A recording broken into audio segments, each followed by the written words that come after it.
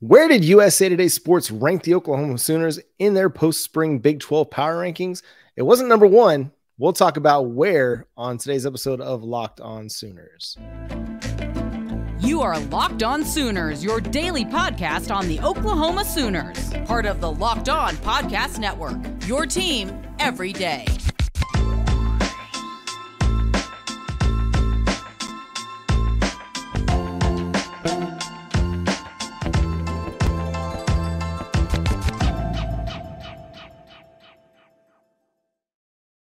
What's up, Sooner Nation? Welcome to Locked On Sooners, and thank you for making Locked On Sooners your first listen every single day. Today's episode is brought to you by FanDuel Sportsbook, official sportsbook of Locked On. Make every moment more. Visit FanDuel.com/LockedOn today to get started. My name is John Williams. You can follow me on Twitter at John9Williams. My buddy here is Josh Helmer. You can follow him on Twitter at JoshOnRef. You can also hear him Monday through Friday from 9 to noon on 94.7 The Ref in Norman. And special shout out to every member of the Everyday Club. Thanks for being here every single day with us here on Locked On Sooners.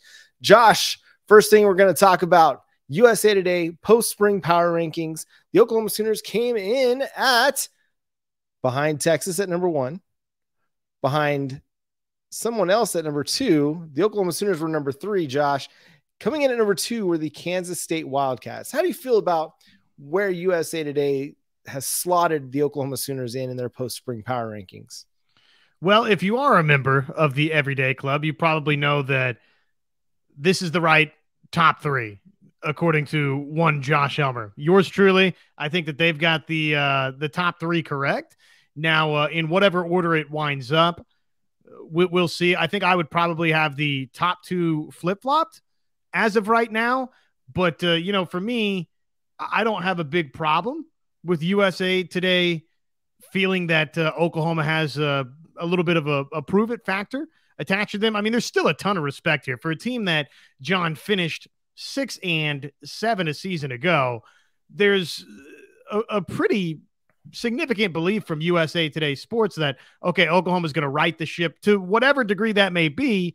And in finishing 3rd, just be on the outside looking into the Big 12 championship, if this power ranking is the ultimate gospel of how next season plays out. So to me, I don't have a big beef with Oklahoma not being in the top 2. I think that's just the price that you pay in the prediction season when, oh, by the way, the year before you were 6-7.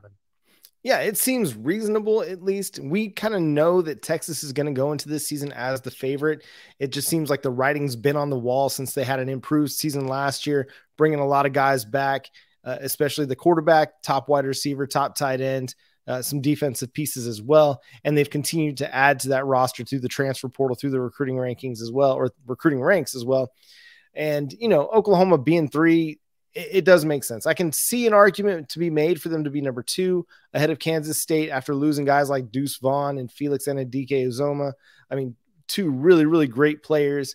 At the same time, they keep in Will Howard. They still got Cooper Beebe. They've got a lot of really talented players returning. One of the best coaches in the conference, and Chris Kleiman. So it's a reasonable top 3. I think any way you want to put it, you would not, to me, be disrespecting any one of those schools.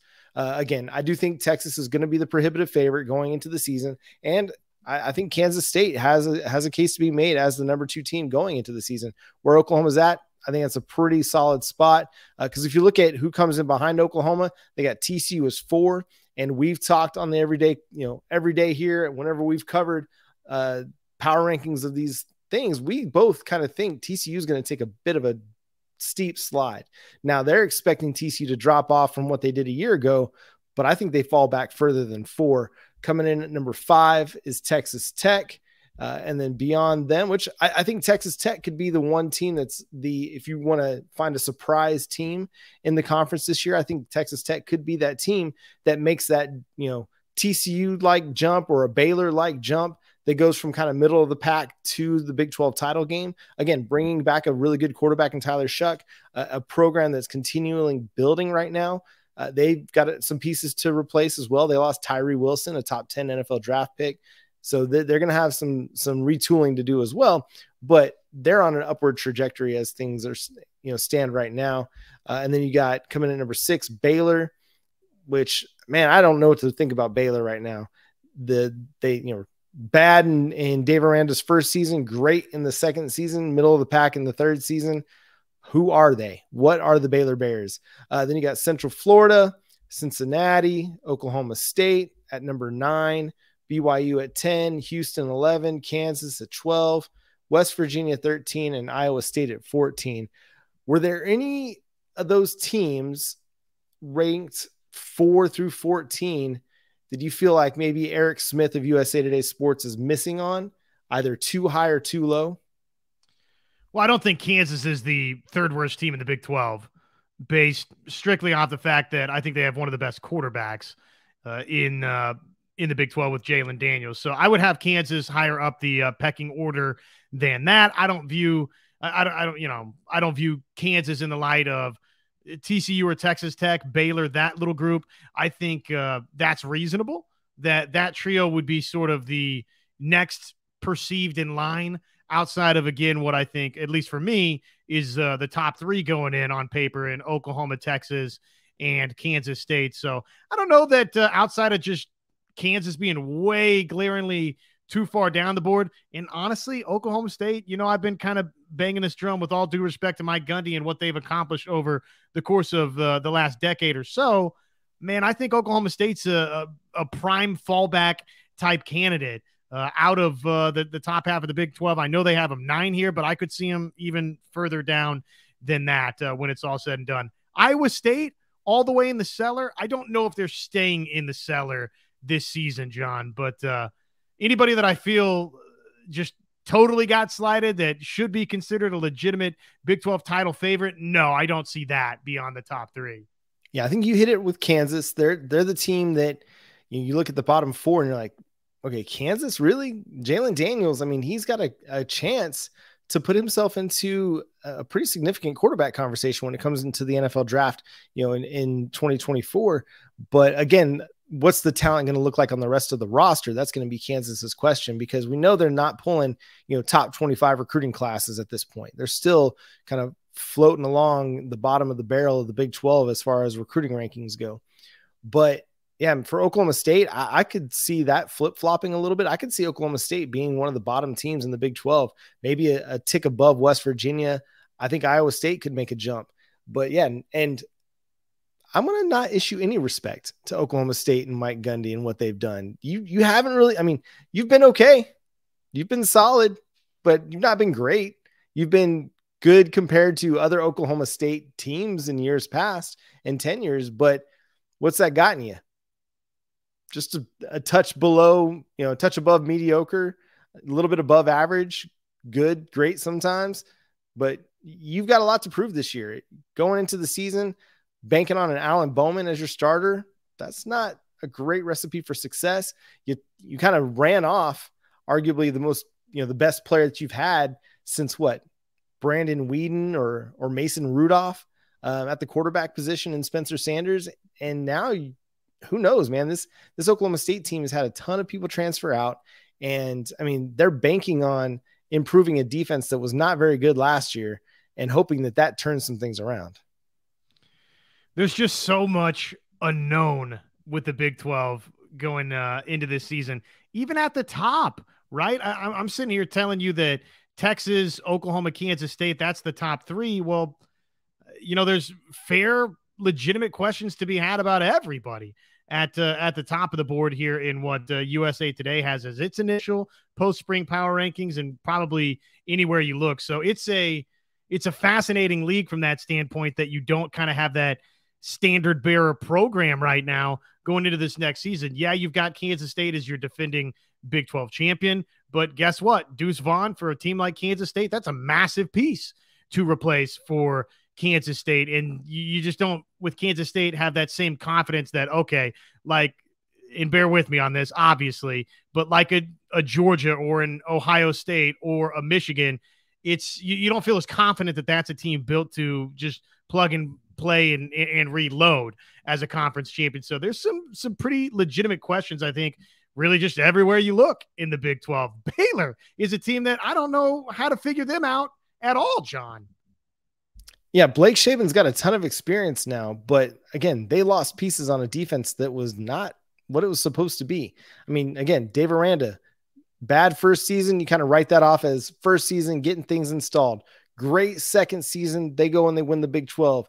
Last season, when everybody's kind of expecting them to take another step forward and maybe become a national title contender, again, a step back into middle of the pack for the Big 12. So there are a lot of question marks up and down the Big 12. We don't even really know how the new four are going to factor into this. I think most people are expecting them to be, around the bottom half of the league in UCF, Houston, BYU, and Cincinnati.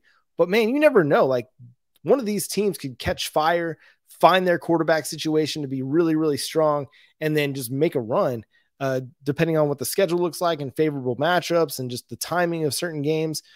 That's going to be really intriguing to follow. And again, you look at an Iowa State team, if they had any semblance of solid to good quarterback play last year, they're flirting with 8-9 wins as a team.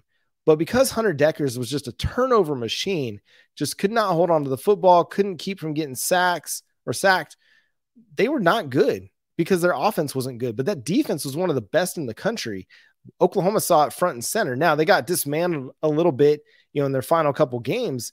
But for the first, 10, 11 games of the season, they were really, really, really good. So if they can get any kind of like above average to good offense, that could be a force in the Big 12 this year. So, I mean, again, a lot of question marks, Josh.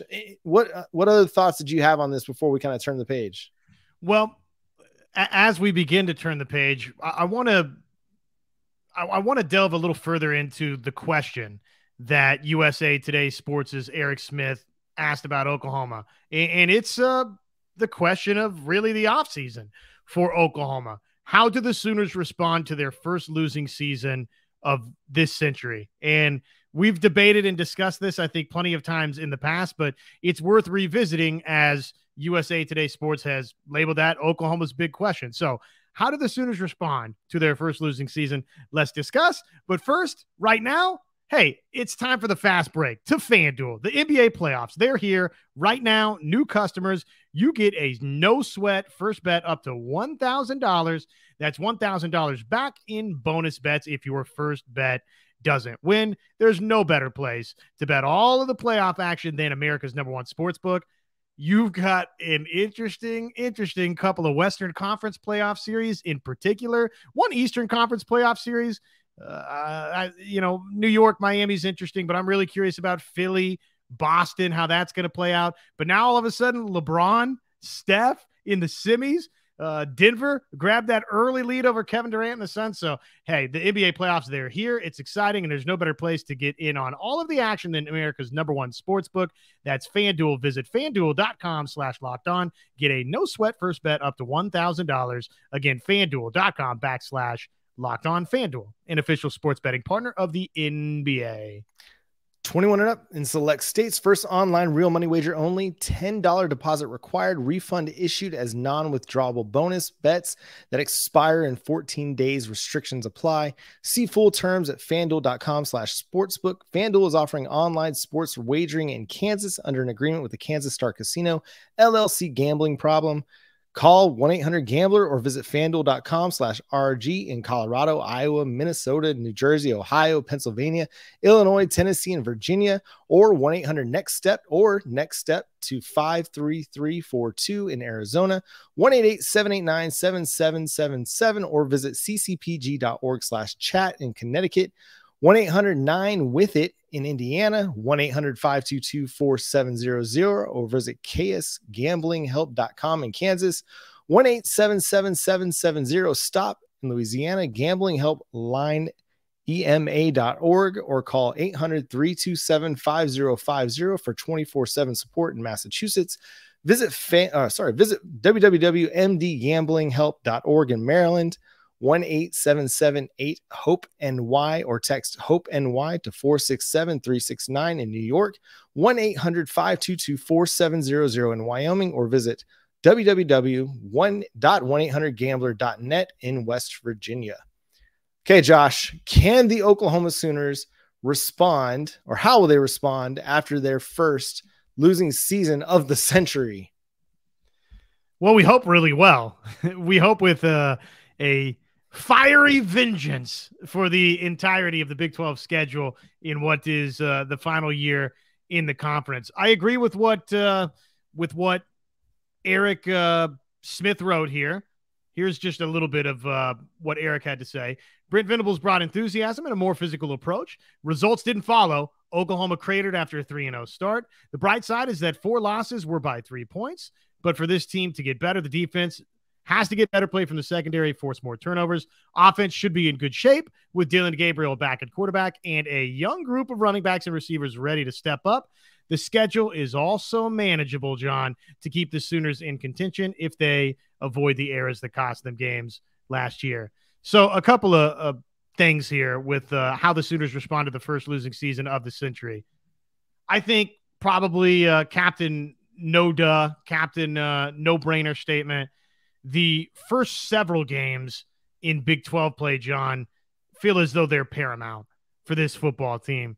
That road trip to Cincinnati, based on these power rankings, that's right there, smack dab, middle of the road Big 12 team, which means not going to be a total walk in the park at Cincinnati if, in fact, this is the 8th best team in the Big 12 conference. That remains to be seen. But for Oklahoma, John, a team that in some ways mentally still limps into this season based on the way that last year played out, they've got to play well at Cincinnati. I believe it's Iowa State right after Cincinnati and then on to Texas. So those couple of games before the Red River game feel as though they're very, very important, especially when you got Eric Smith and others, myself, yourself, that feel like, yes, the schedule's manageable. Oklahoma needs to make this schedule manageable, especially before it gets to that Texas game. Yeah, it is a manageable schedule, and I really like how it sets up for them early on. But again, you're going to get challenges from a Kevin Wilson, coaching a Tulsa team that should be improved offensively, an SMU team that's been good offensively for the last several years. And then you got to go on the road and you got to play in Nipert Stadium. I know we've talked about it a lot. If you're part of the Everyday Club, you're probably tired of hearing me talk about the Nipert Stadium magic that's been going on over the last several years as a member of the American Athletic Conference. Like, they've put together a really, really good home environment. That's part of the reason they got invited into the Big 12. It wasn't just because of the football success. It's because they've created a really strong program that has a great fan support and is going to show up whenever Oklahoma rolls into town in the third, fourth weekend in September. So that's going to be a tough place to play, especially if they go that blackout route, which they're really good at pulling that off. So I'm not saying that's going to be intimidating at all, but it just creates a whole different kind of level of hostility for a road environment. And then you got Iowa State. It's a home game for you, but Iowa State at times has given you a little bit of trouble. Things the last couple of years, even though you've gotten wins, the defense has been difficult for Oklahoma to solve, whether it was Lincoln Riley and Caleb Williams or Jeff Lebby and Dylan Gabriel. They had a hard time solving this Iowa State defense. They came away with wins and they were pretty convincing wins, but it wasn't like they, just dominated it. It was, a fast start with, Jeff Lebby and Dylan Gabriel, and then kind of just cruised in the second half to a win because Iowa State's offense couldn't do anything. With Caleb Williams and Lincoln Riley, it was, slow start, and then they kind of picked it up in the second half. But then Iowa State's offense, led by Brock Purdy and Breece Hall and I can't remember the tight end's name for the life of me now. They made a strong push at the end to try to tie the game, but you had to have a couple big defensive plays to win that game. So that Iowa State game, that's no walk in the park necessarily either, even though a lot of people are looking at Iowa State as one of the worst teams in the conference. That's not going to be an easy game by any stretch of the imagination. Remember, in 2021, you had to have the thick six. You got to have that Jalen Redmond, touchdown or fumble return for a touchdown to kind of get you going in the first half offensively there at the end of the half. Otherwise, it was tough sledding against the Cyclones. So that's not to say that they're going to be a great defense this year. I'm just saying that based on what we've seen in the previous 2 years, that defense has been difficult to solve for the Oklahoma Sooners. But yeah, I mean, it's a manageable schedule. What it comes down to, and Eric Smith touches on this, is can Brent Venables, Ted Roof, Jay Valai, Todd Bates, Miguel Chavis, Brandon Hall, whoever else on the linebacker or on the defensive side of the ball, can they improve this defense? I think most of us expect that they will, but how much will they improve? Will they improve enough to overcome some of the offensive turnover that we've seen with, several guys being drafted this past weekend in Anton Harrison, Eric Gray, Marvin Mims, Wanye Morris. I mean, those are 3 guys or 4 guys that got drafted in the first 5 rounds of the draft. So you got to replace those guys. That's a lot of production out the door. Braden Willis drafted in the 7th round. Can the defensive improvement or can the offensive replacements, is that all going to be enough for Oklahoma to jump up from 6 wins to 9 wins, 10 wins? I think we're all itching to find out. We're dying to find out, but they're legit question marks. Replacing those pieces that you're talking about, and the season didn't go well. So, that is for some maybe going in I don't want to say a complete rationale for pessimism, John, but it at least makes you consider being a little more cautious with how quickly Brent Venables and his staff will turn this thing totally around. Again, the question, very simply, how did the Sooners respond to their first losing season of a century? John, I think they're going to respond with 9 or more wins. And I think ultimately that's probably what 2023 is most about for Oklahoma is, do they respond with 9 or more wins? Do they avoid the bottom completely falling out and this turning into Panic Central with Brent Venables and his staff of what does the future look like? Is this thing going to work out long-term? And then again, does the defensive improvement happen? If you have those couple of things transpire this season, then yeah, everybody wants to win a Big 12 championship and to feel like, hey, this thing is expedited, right? Expedited shipping, please, as we head to the SEC in terms of championships delivered to the doorstep. But if there's just, again, tangible progress, defense is improving, and obviously the bottom hasn't completely fallen out on this program, then by and large, I think people are going to mostly be happy. Well, and I want to say what Dasan McCullough said after the spring game. He was asked just kind of what was the mentality of the team like when he got there. And he said, this didn't look like a 6-7 team mentally. Like they weren't walking around hanging their heads. They were all still feeling really, really confident about the direction and the future of the program. So I think that says something. And then you add in a bunch of talent in a Dasan McCullough, Rondo Bothroyd, Trace Ford, Jacob Lacey, Davin Sears, Reggie Pearson, Kendall Dolby, Josiah Wagner, Makari Vickers, and then you're getting this infusion of developed talent or developing talent with Jaron Canick, Kip Lewis, Kobe McKenzie, R. Mason Thomas. It's all coming. I won't say it's all coming together, but it's all getting to a point where, okay, we're seeing Brent Venables' team and Brent Venables' defense begin to take shape. Remember, he was coaching with a lot of Alex Grinch's players, and he would never criticize those guys openly or directly because it's just not the kind of guy that he was. But it matters to have guys that you think are going to be a good fit for your team and a good fit for your scheme.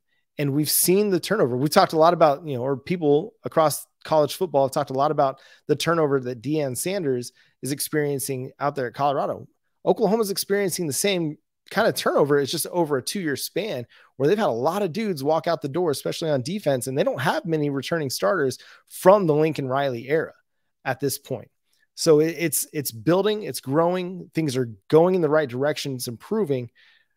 Do we still have questions? Absolutely. But I think we both feel pretty confident that those questions are going to be answered in pretty short order. And I think even by the time we get to Red River, like we're going to see that, okay, the 49-0 team that we saw a year ago, that is not even close to the same team that this is going to be in 2023 when they go down to Dallas. Yeah. And, this is maybe this is a conversation for another day. Who knows? Maybe as soon as the live show for the Everyday Club coming up tomorrow. But how does Oklahoma handle Texas? That could be the question that you put in there for Oklahoma. I do think probably big picture, I like the question in the direction that Eric Smith took it, which is how does Oklahoma just generically, how does Oklahoma respond to its first legitimate season-long bit of hardship, John? I mean, I know 2014 was frustrating, but I mean, this was bad for Oklahoma. But again, how does Oklahoma handle the Red River game? I mean, that's going to be massive for OU now and into the future of the SEC. So that probably deserves some more long-winded discussion at a later date. I'll just say no Bijan Robinson. So that gives me a little bit of optimism right there alone. But any takeaways from the draft this past weekend, Josh? We had 5 Oklahoma Sooners get drafted. Anton Harrison went in the first round of the Jacksonville Jaguars at number 27 overall. Marvin Mims went to the Denver Broncos. Dallas Cowboys, what are you doing? You passed on Marvin at 58. You're killing me. And then Wanya Morris went in the 3rd round to the Kansas City Chiefs, a place that Anton Harrison was getting mocked to a lot in the 1st round. They got their tackle in Wanya. It's going to be good times there. And then Eric Gray went in the 5th round, I believe, to the New York Giants, which pretty decent landing spot, backing up Saquon Barkley. And then Braden Willis went to arguably the best fit for any Oklahoma Sooner getting drafted, going to the San Francisco 49ers in the 7th round. If anybody knows how to use an H-back/tight end, it's Kyle Shanahan and the San Francisco 49ers. They're going to put Weight Room Willie to work. Well, and they got Mr. Kittle a couple of breather snaps, right? If everything works out for Braden Willis, which will make San Francisco 49er fans, I think, happy, right? It's like, hey, wait a second. We want as many snaps as we possibly can for George Kittle, but you also want to protect the tread on the tires there too. So that makes sense for them. We talked about Anton Harrison to end last week, so I'll start with Marvin Mims instead. I really like the fit for Marvin Mims in Denver. Here's a franchise that offensively last season was a disaster, and it starts with the quarterback. It's not necessarily the wide receivers entirely that I think Denver fans would point to. They like what they have with Jerry Jeudy.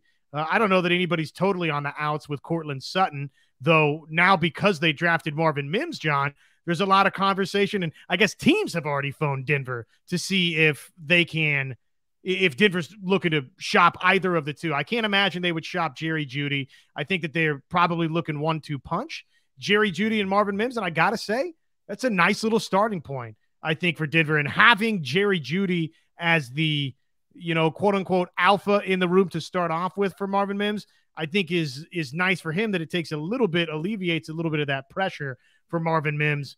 And then we're going to see, right, about Russell Wilson. I mean, is this guy totally washed? Does he still have something left in the tank? He's lost weight this offseason, which all of this probably too much on the Denver Broncos, but I like the fit for Marvin Mims in a situation to where, John, I don't think he has to come in and be regarded as this quote unquote number 1 wide receiver. Maybe he develops into that, but B, he's somewhere that, look, he's going to get the football thrown his way, I think, a bunch. Yeah, Russell Wilson's not shy about getting the ball deep. Just look at what Tyler Lockett did in Seattle when Russ was still with the Seahawks. Like Tyler Lockett, Marvin Mims, very similar body types and very similar style playmakers. Marvin's going to win with speed down the field. He'll make plays after the catch. I think that is a really, really nice fit for Marvin. And even if they do keep Cortland Sutton as well, you got Jerry Jeudy, Cortland Sutton. They can work underneath into the intermediate routes, and you got Mims that can just create all kinds of havoc downfield. He's going to get a lot of open looks because people will pay so much attention on Jerry Jeudy in the short to intermediate space.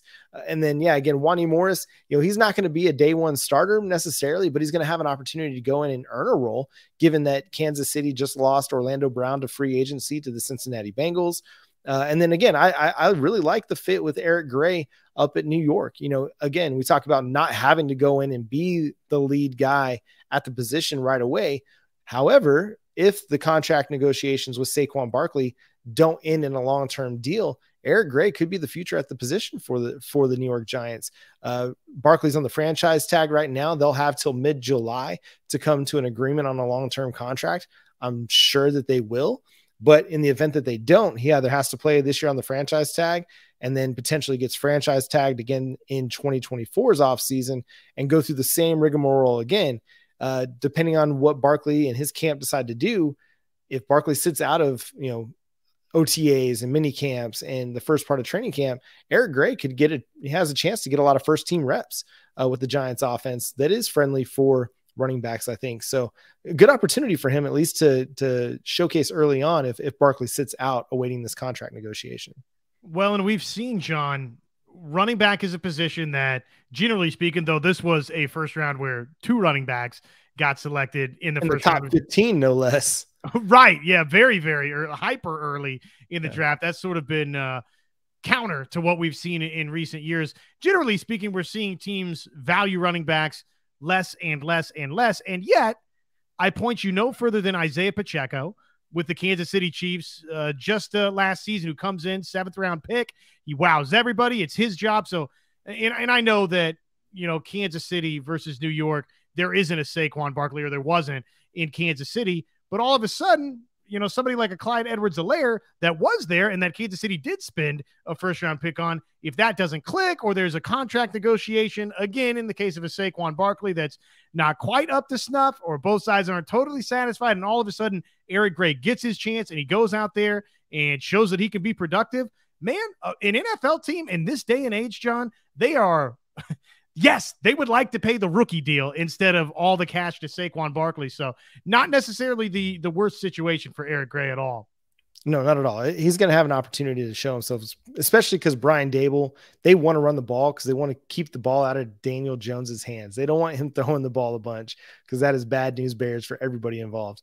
But we'll have so much more to talk about on our live show Monday night, 9 p.m. Central Time. We got to cover Oklahoma softball won their 11th straight national title on the diamond, sweeping the Kansas Jayhawks. They've still got a Big 12 series against, Oklahoma State up there in Stillwater, but Big 12 titles already clinched for the regular season. We'll talk about that and so much more on the live show. So make sure you're subscribed to the show wherever you get your podcasts, but especially on YouTube, if you want to be a part of the live show and a part of the chat room. That's always a lot of fun. We'll answer your questions, take your thoughts and your comments along the way as well.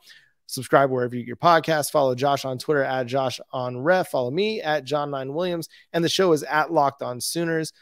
Follow the show on Facebook as well, Locked On Sooners Podcast. But until the live show Monday night, 9 p.m. Central Time, he's Josh. I'm John. We'll talk to you then. Boomer Sooners.